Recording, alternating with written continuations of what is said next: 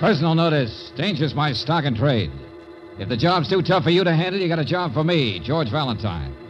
Write full details.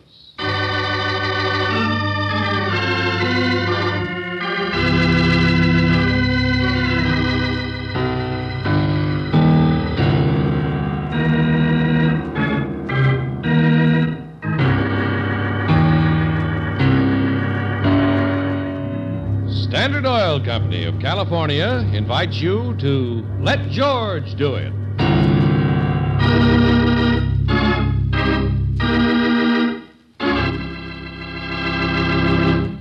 In just a moment, we'll begin tonight's adventure of George Valentine. Before you buy another gallon of gasoline, consider these facts.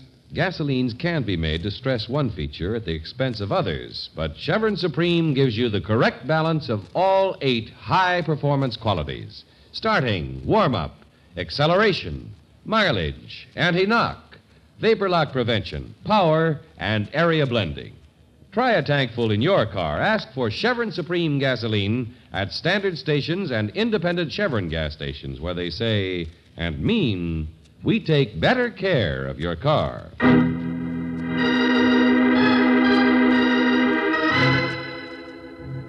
The Common Denominator, another adventure of George Valentine.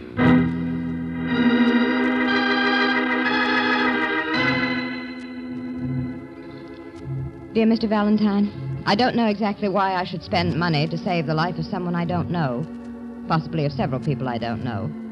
I imagine it's because I'd like a little peace of mind. Call it conscience or whatever you wish.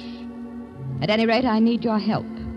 I believe that together we may be able to prevent another murder. If the idea appeals to you, please call on me at the above address some evening this week. Come after 9 o'clock when I can be sure we'll be alone. I suggest you make it as soon as possible before the next tragedy. Signed, Laura Trask.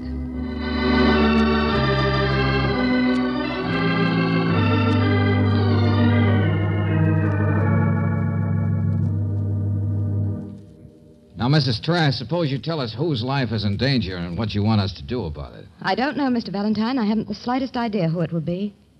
Yet. Yet, Mrs. Trask? What do you mean by that? Just what I say, Miss Brooks. There may be no one at all, but after what's already happened, I can't take that chance. Uh-huh.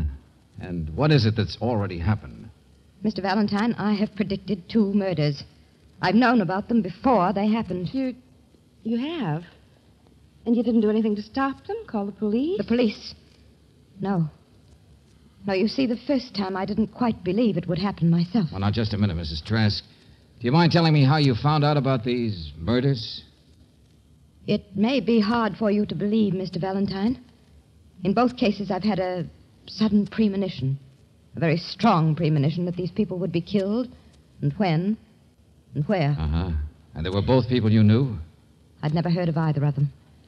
Both times a name came to me very clearly.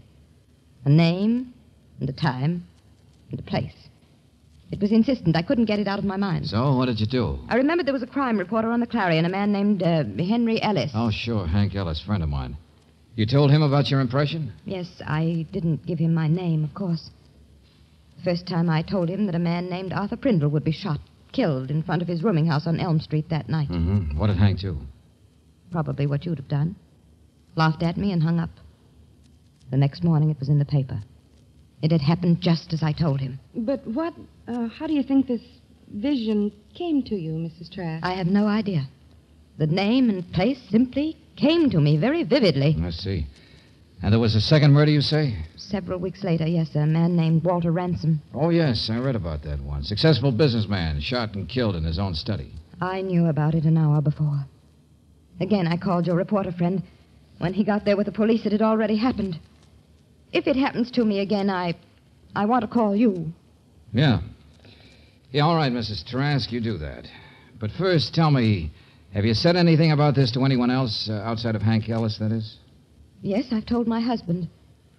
I'm afraid he thinks I have hallucinations, dream up things after they've happened. He isn't here now. No, my husband is busy until very late every night. He owns a club. Oh, would he be Tommy Trask, Club 52? That's right. Swanky place, complete with gambling casino.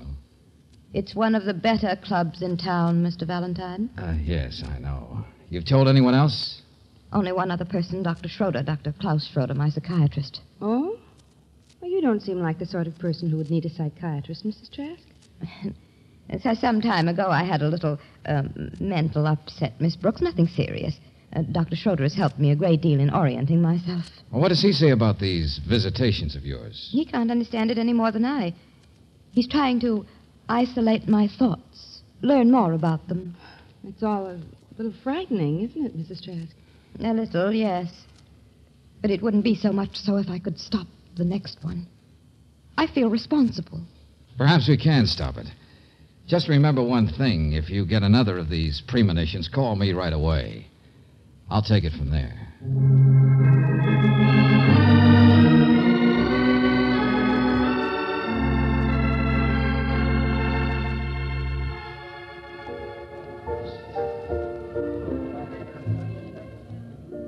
Okay, Brooksy, that takes care of that. Oh, George, did you get Hank Ellis on the phone? Yeah, Did Mrs. Trask actually call him both times before the murder took place? sure. First time, Hank thought she was balmy and hung up on her. Second time, he got there too late, just as she said. Well, then that proves she didn't just dream all those things after she'd read about them, doesn't it? Naturally.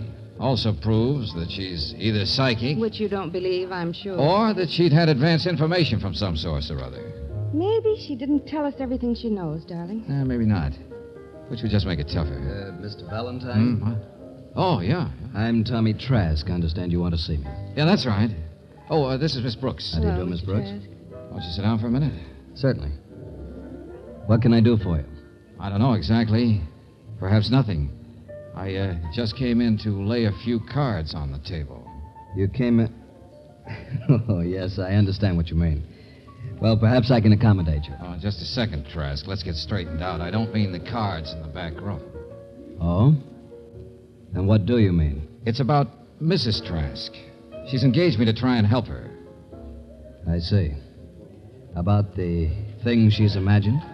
Well, I don't think a couple of corpses come under the heading of imagination, Mr. Trask, do you? Naturally not. The fact remains Mrs. Trask knew about both of those killings before they happened. Yes. So she tells me. Would you mind giving us your opinion of the whole thing? Not at all. Either she came across some information somewhere, or she murdered them herself, or she's a witch. I'm afraid the days of Salem are over, Mr. Trask, so let's drop the witchcraft. And I don't believe you think your wife is a murderer. Only trying to be funny. Of course I don't. That leaves only one thing, that she came across some information. Perhaps that's it. Uh-huh. Did you know either of those men who were killed? I did not. One of them was a bum killed in front of his boarding house. The other was a businessman of some means. And if you're trying to insinuate that I Did had... you talk in your sleep, Mr. Trask? No, of course not. I just wanted to get your angle before we try to help prevent another murder, that's all. There won't be another murder, Mr. Valentine. At least none that my wife will know about beforehand. What makes you so sure of that, Mr. Trask? Because I believe my wife will be cured of this strange thing that's been happening to her. I'm sure Dr. Schroeder, her psychiatrist, will straighten the whole thing out. Yeah. Yeah, I suppose a good psychiatrist can. Well, thanks for your time, Mr. Trask. Tomorrow morning, I'm going to call on this Dr. Schroeder, and then we'll just sit tight and see what happens.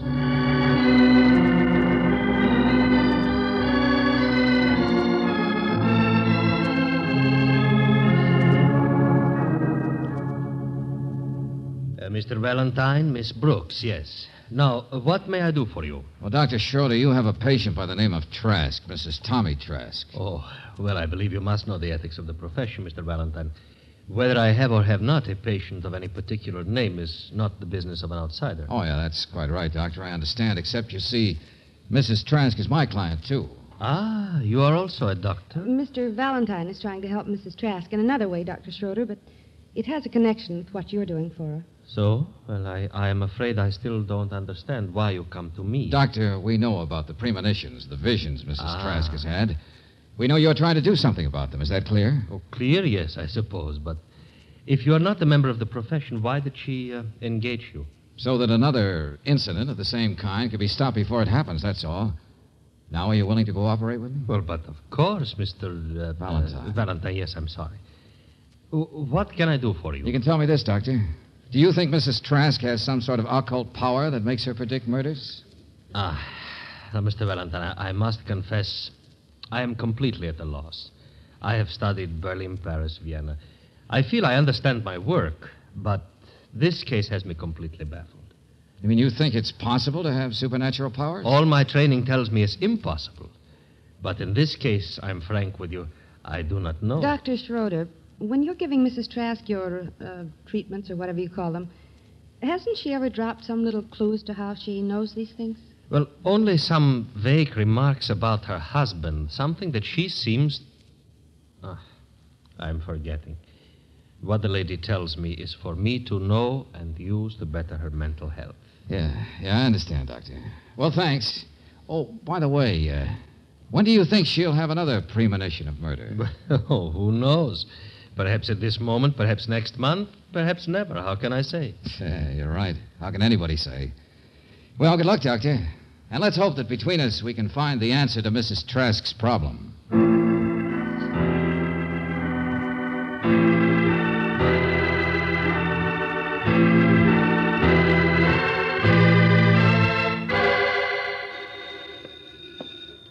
Yeah. Hello. Hello, Mr. Valentine. That's right. This is Mrs. Trask. I called your office and there wasn't any answer, so I tried your home. Yeah, well, it's a little late for office hours. Mr. Valentine, it's happened again just a few minutes ago. All right, let's have it. His name is Glenn Diggers. He runs a carnival on West Krenner Street. You know him? What? Of course I don't know him. It came to me. All right, go ahead. What else came to you? He sleeps in a tent on the carnival grounds, Mr. Valentine. At midnight, someone will be there to murder him. That's all you have? Isn't that enough? You can find the address of the carnival somewhere. That's all right. I know where it is. Been past it many times. All right, that gives me an hour. Stay where you are and wait for my call.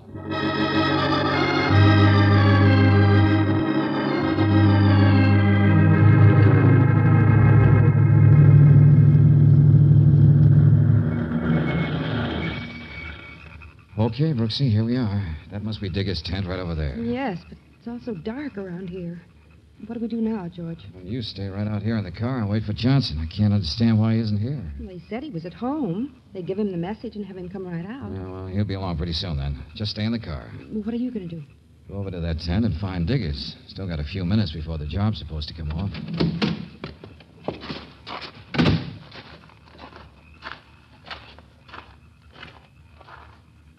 Hey, Diggers.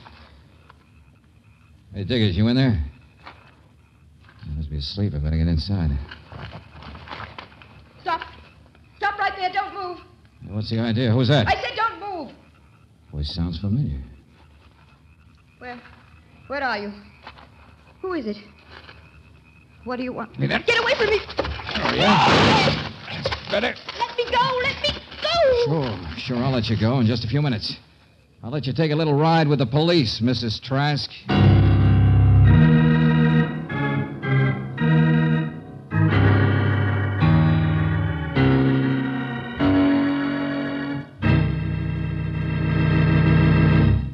We'll return to tonight's adventure of George Valentine in just a moment. Friends, it was over a year ago that Standard Oil Company of California announced a revolutionary new oil that had been developed by Atomic Energy. That new oil was new RPM motor oil, for which we promised doubles engine life, the time between major overhauls due to lubrication. And since then, actual case histories have confirmed this promise. Time after time, users of new RPM have written in to tell us that everything we said was true. New RPM did double engine life. New RPM cut in half the wear rate of critical engine parts. One cab company, operating in the tough grind that all cabs go through, found new RPM added 100% engine life. No wonder that new RPM motor oil has for years been first choice of Western motorists. So here's what new RPM motor oil can do for your car. If repair bills have been giving you nightmares, change to the oil that doubles engine life. And if you own an automobile for which the manufacturer recommends a heavy-duty type of motor oil, remember this fact. New RPM motor oil exceeds all their requirements. So for top protection under all driving conditions, be sure you're getting new RPM when you buy motor oil. To be sure, stop in at any independent Chevron gas station or Standard station where they say and mean, we take better care of your car.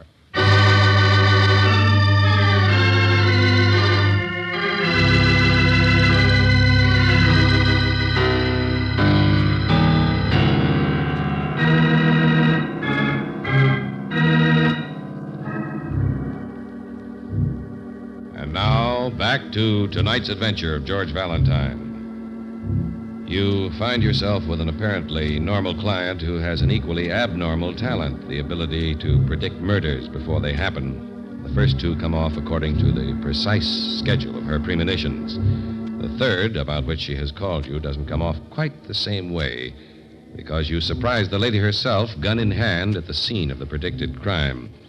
If your name is George Valentine, you're beginning to wonder why you ever took the case, when from another corner of the carnival tent you hear... Here, I say, what's coming off here? Is that you, Mr. Diggers? Of course. Who are you? Well, maybe we could discuss that better with a little light. You got one someplace? Right. An electric torch. Here we are. Better. There. Now, what's all this fuss out here? I heard a shot and... Well, a lady, too. What is all this? Oh, now, let's not put on an act. You two know each other, of course. Hey, know this lady? I never laid eyes on her before in all my life. Huh? But I'm sure the lady knows you, don't you, Mrs. Trask? What are you trying to do to me, Mr. Valentine? I don't know this man. Coo, what are you two doing here in the middle of the night anyway? Good question. Mrs. Trask, ladies first. Mr. Valentine, I know what you must be thinking, but it's not true. You think I came here to kill this man myself. Well, now, what else is there to think? Kill me? I say, lad, what are you talking about? Let's have Mrs. Trask explain that. I can. I know you told me to stay home after I called you on the phone, but I was afraid you wouldn't come. I had to be sure there wasn't another murder. You had a pretty good idea who was going to commit the murder, right? No, of course not. I just realized that if I could stop this one some way, maybe I could get the whole horrible thing out of my mind forever. You've got to believe me, Mr. Valentine. Now, see here. I don't understand all this. I'm a peaceable man. I run a carnival and I run it honest. Now, who'd want to murder me? I don't know yet, Diggers. Maybe nobody. This your own gun, Mrs. Trask? Yes, of course it is. 22, huh? Very pretty. What do you mean by that? Ladies type gun, you know. Valentine, you in there? Oh, yeah, Johnson. Brooksy with you? I'm here, George. You all right? Sure, come on in and join the party. I'll just keep the gun for you, Mrs. Trask. Much safer for everybody then. Yeah, well, I got here as fast as I could, Valentine. Got me out of bed. Took a little time. Yeah. Well, guess I needn't have bothered you, Johnson. Looks like we're not going to have a murder here tonight after all. What? But, George, I heard a shot. It came from this way. Oh, yeah. Somebody did a little shooting, all right, but it was dark and they missed. Yeah, but who are these people? Oh, I'm sorry. I forgot my manners. Mrs. Trask, Mr. Diggers, Lieutenant Johnson, Miss Brooks. How do you do? You already know Mrs. Trask, Brooksy. Yes, hello. Now, let's get this straight, Valentine. You routed me out in the middle of the night because you think somebody's going to be murdered. Who? This gentleman, as I understand it, Johnson. Yeah? And who gave you to understand it? Well, now, somebody had a hunch, that's all, and it didn't pay off. Oh, by the way, maybe you can give me a little information. You remember the Arthur Prindle murder? Yeah, sure. Well, what kind of a gun killed Prindle? Caliber, I mean. It was 38. Bullet was still in him. Uh-huh. And the Walter Ransom killing? The same, 38. Hey, look here. What are you getting at? What's all that got to do with this? Well, might have a lot to do with it. You see, I've been communing with the spirits, Johnson. Some of them know a lot about unsolved murders. What kind of crazy talk is that? Oh, it may sound crazy to you, Lieutenant, but I think if I get better acquainted with those spirits, they may help you pick up your killer. George. Yeah, Hazel? You think somebody tried to kill Mr. Diggers and got away? Whoever it was didn't stick around. But won't whoever it was come back after we go? Maybe, but his victim won't be around. Diggers, you're coming home with me tonight for safety's sake. Oh, yeah? Well, just as you say, lad, but I can't for the life of me figure why anybody'd want to kill me. Neither can I, yet. Mrs. Trask? Yes? You drive straight home. Yes, I will. Johnson, I'm sorry to have bothered you. See you tomorrow. Good night.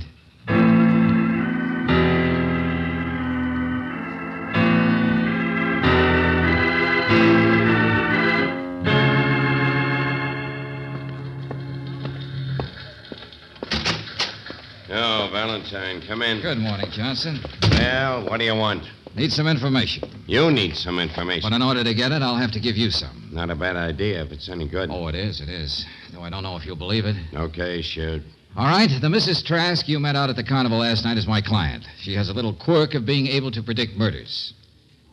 Valentine, don't you think you've been working too hard? Oh, it's a fact. She knew about the Prindle killing before it happened. Same with the Ransom murder. Same with the one that was supposed to come off last night. Mm-hmm. I suppose this Mrs. Trask just goes into a trance, looks in a crystal ball, gets a message. Well, now, Johnson, it isn't quite as fancy as that. She gets a strong Valentine, I'm in no mood to talk nonsense. Well, now, you don't have to take my word for it. In both of those murders, she called Hank Ellis on the Clarion, before they happened, of course. Yeah? Say, I remember in that ransom case, Ellis was on the scene when we got there. All right, then. Now, Prindle and Ransom and the little Englishman Diggers are apparently as far apart as the poles. But somewhere there's got to be a common denominator, something they all had in common. That's easy. Your client is a common denominator. I don't mean that way. She didn't know any of them. Diggers didn't know her. Say, who is this Mrs. Trask, anyway? Her husband's Tommy Trask. What do you mean? Club 52? That's right. Well, then there's your common denominator. Yeah? How do you figure? Well, he hasn't always been in the chips, you know. And he made a lot of enemies. Maybe some of them had something on him. He had to get rid of them. Yeah, go on. So his wife heard him planning these things or talked him in his sleep. No. Boy, I came up with that little cutie myself, only I didn't play it that seriously. No, our common denominator is the men who were killed. Yeah, they can't help us much. Now, I'd like you to do something for me. Yeah, what? I want good pictures of both Prindle and Ransom. Get them sent up from the files, and I'll pick them up in a few minutes. Pictures, huh? That's right, good ones. While you're doing that, I'm going to pick up Brooksy.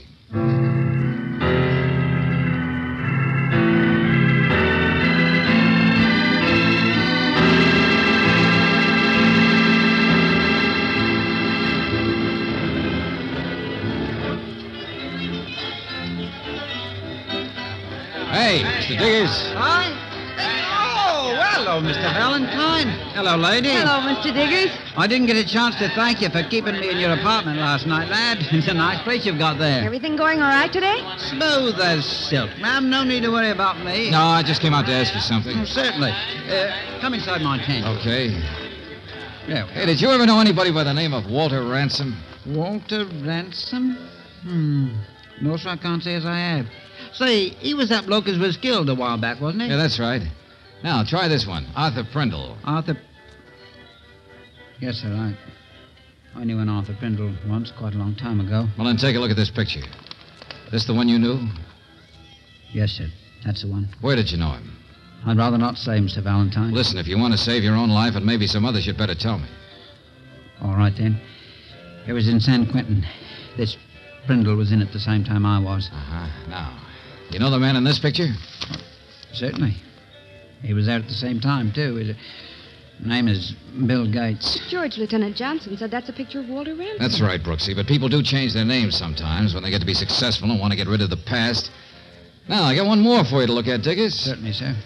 Here we are. Why, George, that's just an ad. I know, something I picked up. Know this man, Diggers? Yes. Yes, that's the one that escaped. Oh, he was a bad one, he was. I thought I saw him one day on the street, but... Hey, that's the wrong name it says there. I thought it might be. What's the right name? He's Fred Farmer. Oh, yes, a bad one. He's a killer. I'd recognize him even in that picture. Thanks, Diggers. Maybe you've solved a couple of murders and kept yourself alive at the same time. George, what are you going to do? Call Johnson fast, Brooksy. Have him join us in a little party. Oh, and Diggers, you're invited, too.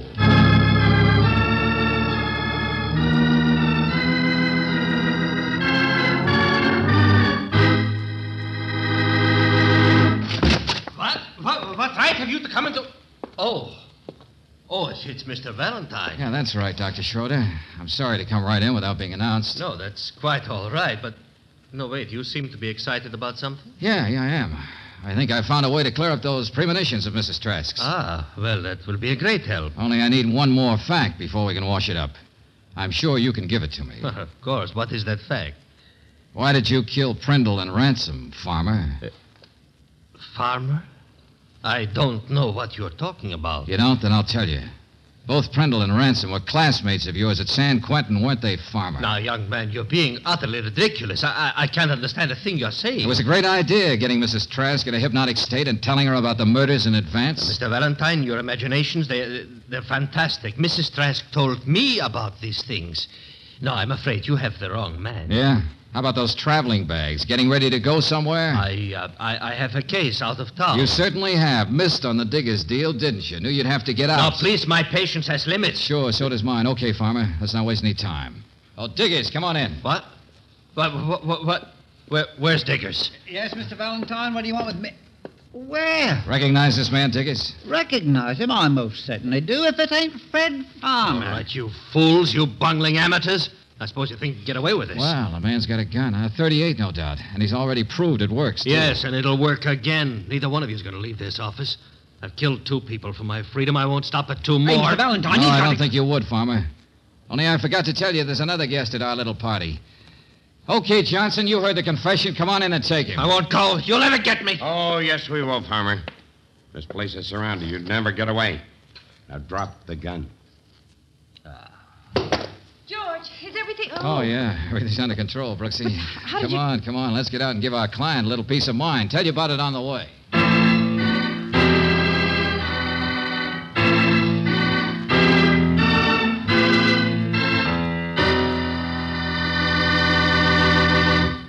If slapdash grease jobs have left your car squeaking like a crate of baby chicks, call on Car Savers and see what you've been missing.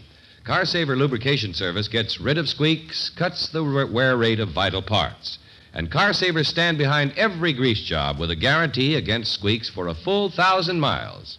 For quieter, smoother driving and longer car life, get a Car Saver grease job every 1,000 miles at any independent Chevron gas station or standard station where they say and mean we take better care of your car.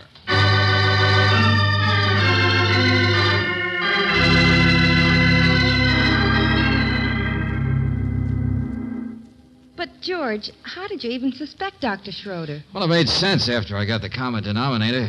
The other three had spotted him, recognized him as Farmer, even with the beard and the phony accent, so he had to get rid of him. Well, yes, but Mrs. Trask, you think he actually told her about these people who were going to be killed? Sure, but only when he had her under a hypnotic spell during those treatments of hers. Oh, I still don't see why he'd tell her. Oh, not so strange. Tommy Trask has a past, too. If his wife began predicting murders, who would they suspect? Tommy Trask. And that would take the suspicion away from Farmer. Right. George. Yeah, Angel? Do you think I could hypnotize you? Oh, sure, I suppose so. Why? What would be the point? Well, you might suddenly find yourself one day in a jewelry store buying something for somebody. Hey, that makes me think. What, darling? I gotta get my watch fixed. I better do that right away. Oh, George.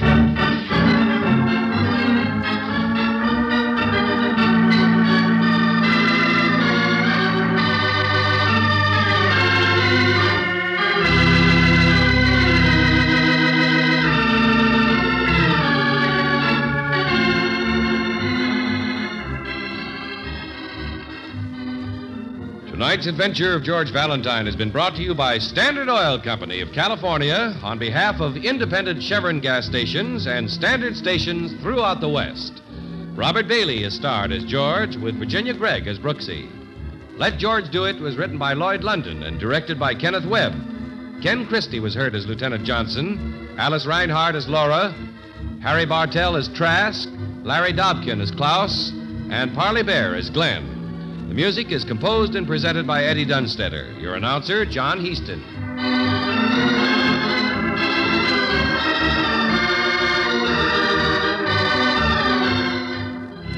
Listen again next week, same time, same station, to Let George Do It.